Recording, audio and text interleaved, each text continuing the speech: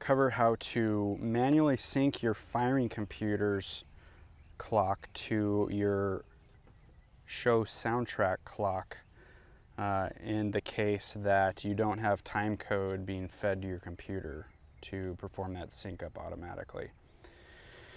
So the first thing we're going to do, we're going to power the system on. We don't have a firing cable plugged in right now, so we're just going to be simulating going into auto fire, which is choice 1 in your operating mode section here. As usual, it's going to ask you if to ensure that the firing sight is clear and safe. Once you verify that, go ahead and turn the key to arm the system.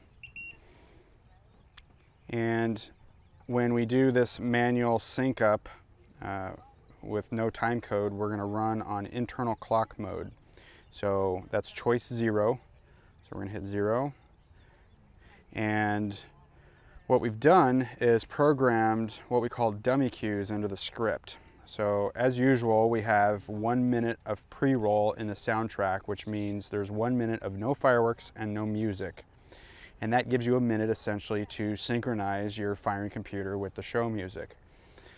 And so in this case, we have programmed dummy cues at 15 seconds, 30 seconds, and 45 seconds, which is within that 1 minute of pre-roll.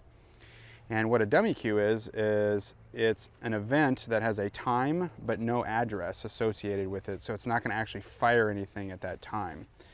And the way we utilize that, so once we've gone into auto fire and internal clock mode, we're going to hit fire, which you can see starts running your clock.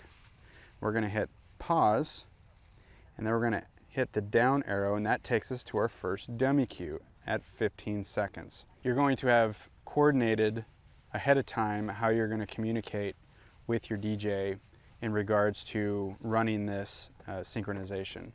So if you're waiting at 15 seconds, you would instruct your DJ to tell you when he's rolling tape and then count according to his CD clock up to 15, which is where you're waiting at your dummy cue. So as an example, he'd tell you over the radio or phone, "Okay, Pyro, I'm rolling tape. 1, 2, 3, 4, and he'd count up to 15, so 13, 14, and at 15, you're going to hit fire because that's where you were waiting. And now your computer clock is in sync with the soundtrack clock that the DJ was calling off. For some reason, it gets messed up. You can always pause again, arrow down to your next dummy cue. That essentially allows you to skip forward in time very quickly to be waiting for him if he's counting again. So let's say it was already past our second dummy cue at 30 seconds. We could have jumped down to our third dummy cue at 45 seconds, be waiting there. Just tell your DJ, just keep counting. And when he gets to 45, you would hit fire just the same way you did at 15. So 43, 44, 45. And now your show or your computer clock is in sync with your soundtrack clock.